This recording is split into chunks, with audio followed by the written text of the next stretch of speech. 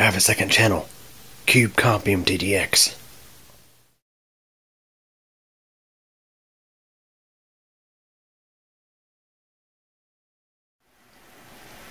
Hey everybody, so in this video I'm going to be making my own external solid state drive.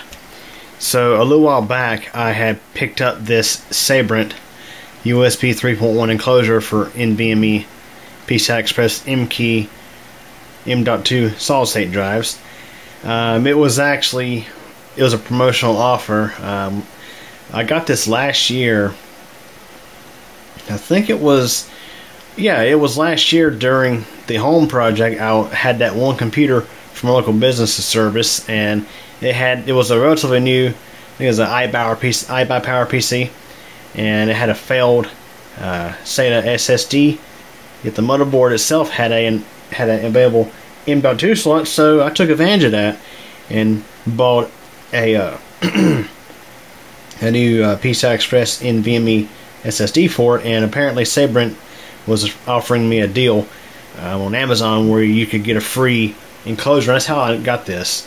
The original intention I had for this was, on occasion, I would get a computer for service that would have an M.2 drive, and I would want to have a means of backing up that M.2 drive externally, and I use this for that. So I never really put this together permanently. I just occasionally use it to back up or restore data to a M.2 drive, PCIe SSD.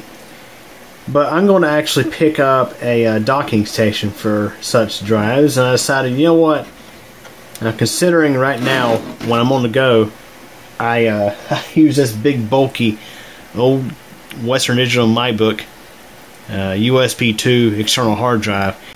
So as you can imagine, pulling data off of that external hard drive, being it's a 5400 RPM drive, and also it's limited by USB 2.0 throughput, you can imagine it's miserable. So when I bought the stuff to build this system here, the Ryzen 5 5600G system in this old stock a PVX QPAC 2 case, I picked up an additional M.2 drive.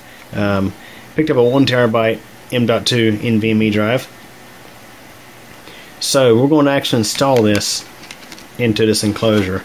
So as mentioned, I use this on occasion to do backups and restores of PCIe M.2 drives. There's a simple way to do it over USB.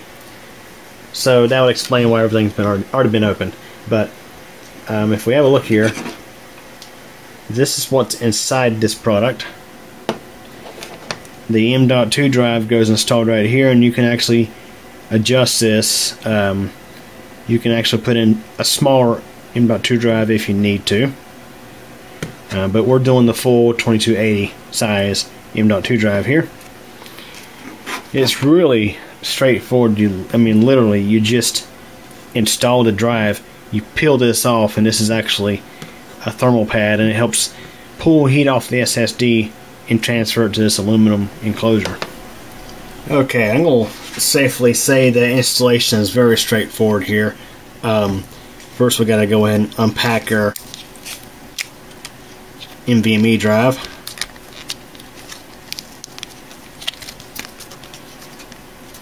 And it's nice how this manufacturer, Silicon Power, their packaging is not terrible by any means. You can actually get into it without having to use special tools like a knife or a pair of scissors.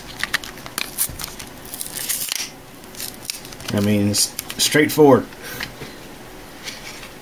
It's a lot different than, let's say, trying to unpack a SanDisk SD memory card.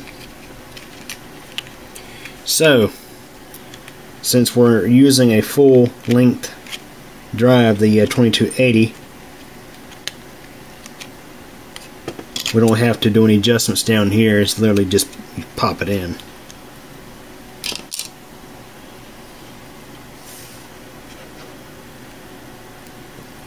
Now, I should mention the enclosure only works with PCIe M.2 drives, not M.2 SATA. Totally different thing.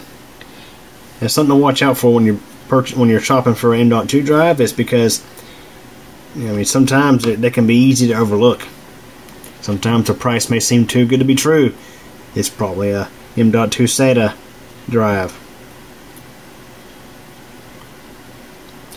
Okay, so they do provide this set of screws here. There's like 6 screws in there, but it looks like we only need 4 to actually close this up.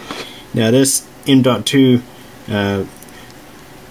securing screw, I'm not sure where it came from. I know the kit was, I'm pretty sure the kit came with one. I probably just misplaced it. I'll go ahead and put a link in the description for this kit if you're interested in it. It's a very solid filling enclosure too, I should mention. So before I secure this down, we need to go ahead and peel this mask off, which is covering the thermal pad. Actually, first I'm going to test it real quick. Something I would advise you do actually is we're just going to do a quick little test here. Plug it into a USB connection and see if we can access the drive. Now, keep in mind, since this is a brand new drive, you'll need to initialize it and create a partition on it. And you can see it's lining up, and I know this is off camera. I'm just going to check on the computer real quick here. And it is seeing it, so it needs to be initialized and formatted, but just wanted to confirm that it was working, so before I went to the trouble of putting this all together. So we can peel this off here. This will expose the thermal pad, and it goes on like this.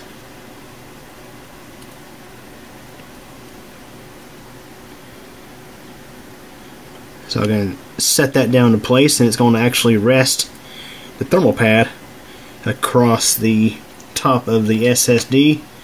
Again, that's for cooling. And these screws here that secure the cover on are actually Torx. Luckily, I do have a Torx driver right here. It's a T8. So we'll go ahead and insert these screws.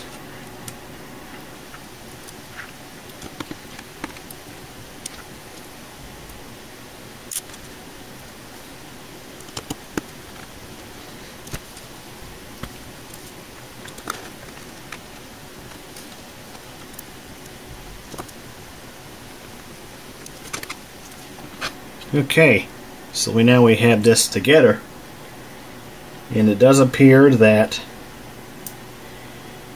so there's actually on the bottom, there's actually rubber feet on here,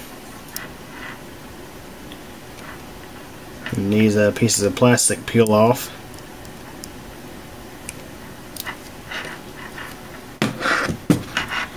And that really does seem to help stop it from sliding around easily, so that's really cool. So I'm going to plug this back in, and I'll show you how to initialize the disk, provided you have a brand new drive, M.2 drive. Okay, so we need to go into File Explorer and just pull up File Explorer. Right click Computer and select Manage. Click on Disk Management.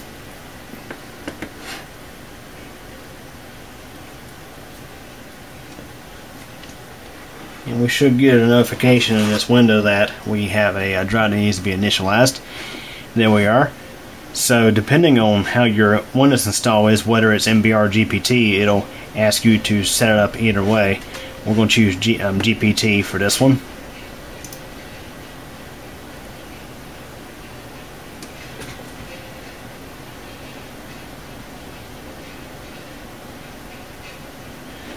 Okay, so now it's been initialized. Right click on here and choose Use Simple Volume. Select Next. Select Next. Next again.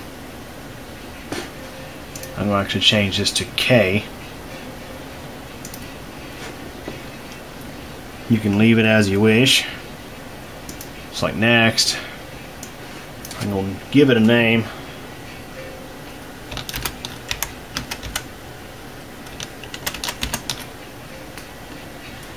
Leave this checked.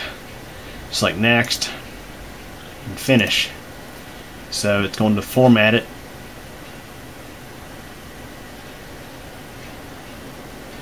Now I should mention the GPT setup instead of MBR. The GPT will not work on older versions of Windows. I think older than Windows Vista.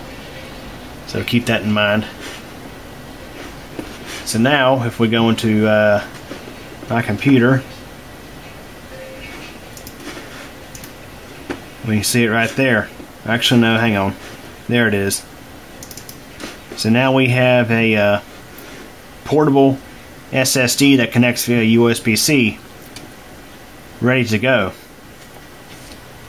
So anyways, that is installing SSD M.2 drive into this Sabrent Enclosure. So anyways, hope you all enjoyed this video. Thanks for watching. Well everybody, that wraps it up for this video, and I hope you enjoyed it. If you did, please like the video. Also, don't forget to subscribe to the Cube Computer channel, and be sure to tick that bell so you'll get notified when new videos are posted. Also, don't forget I have a whole lot of other interesting videos here on the channel to check out. And also, in addition, I have a second channel, Cube Computer PortaCube, where I have all sorts of other videos not exactly related to technology. Links to the channels are available at the end of this video. Again, I thank you for your support and thanks for watching this video.